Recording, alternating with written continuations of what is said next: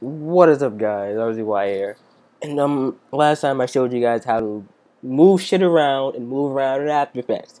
That shit is not hard, right? So you thinking that bullshit? No. So now I'm gonna explain the effects tab.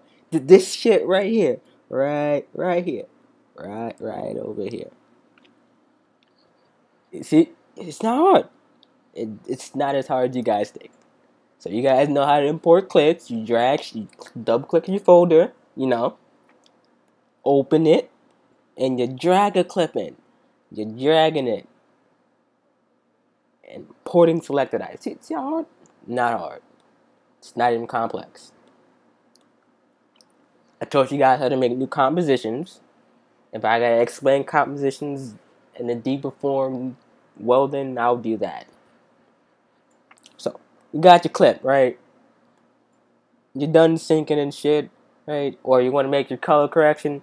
Here's exactly what you do. You make a new adjustment layer. Control Alt Y if you're in the Mac, and if you're Control Alt Y if you're on a PC or Windows, and Command Alt Y if you're on the Mac. There, had to think about that. My nipples weren't showing real quick. My bad. You guys may see Babe in the corner, though. Don't acknowledge Babe. That's not even her Skype name. So y'all bum ass niggas can just hop off. If you don't have magic bullets, well then you're shit out of luck. That's one of the things you can do with the adjustment layer is make color corrections. And color corrections, just enhancing or making the clip a tone or the vibe of the song. Right? That's all it is. You just go to edit and then you fuck with shit. Not hard. Then, you can you can search up effects and everything. You can search up, say, I don't know. Let's search up something Sapphire. I don't know. And what you'll do is you hit these stopwatches right over here. These stopwatches. And what stopwatches do, they make keyframes. Keyframes is everything nowadays. You guys may say, what the fuck is a damn keyframe? Well, you bum ass nigga, that's what a keyframe is.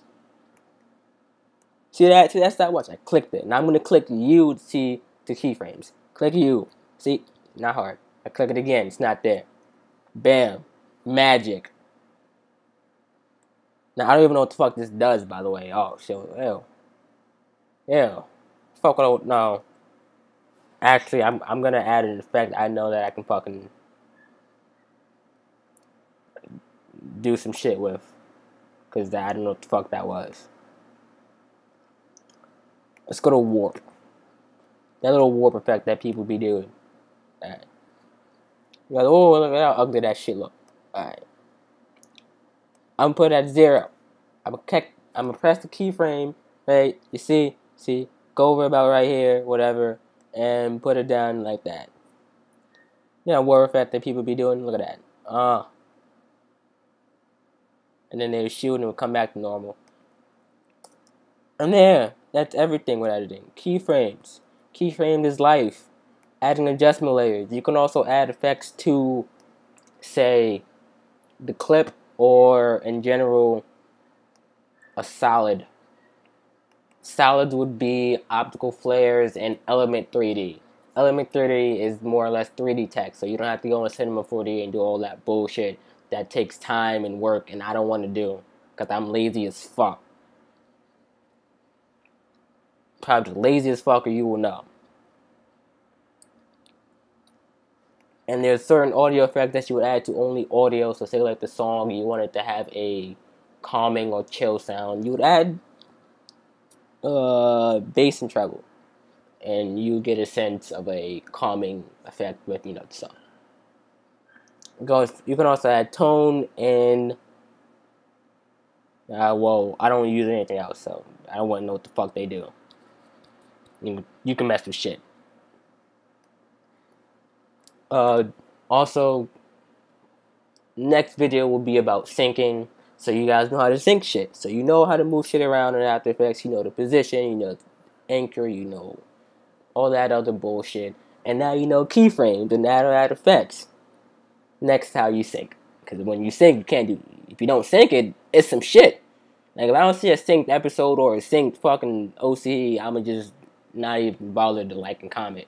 I'ma just exit the video.